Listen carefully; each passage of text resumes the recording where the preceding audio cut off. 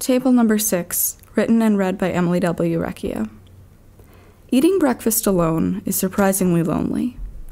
Like that unbearable ex-favorite song after a breakup, table number 6 is teeming to the brim with 1,000 sour calories.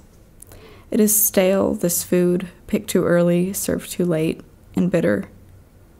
You have told me on 2 occasions that you enjoy morning solitude, once when we were together, the next time we weren't. We were, in fact, as far apart as it is possible to be.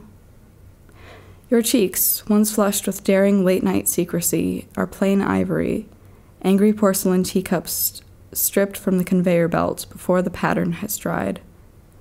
Won't the pink come back? Please. Gather your rainbows, unlock this door. It is thatched only with straw, after all. My heart is pounding with all of the things you never told me. Call me a fool. I love you. Consider me wretched. You will never be okay. Ask too much of me. You will never be right, but do not insult my instinct. Because my instinct, it calls for more. It recognizes that cucumber lotion splayed between your spidery palms and your pounding feet on staircase landings. You oughtn't stomp, my dear, and the only voice I have ever fallen in love with. So just this once, let's set the table for 2. I will pour the coffee like a gypsy and a gentleman combined, and ask you what you'd like, and you will say another girl and be on your silly way.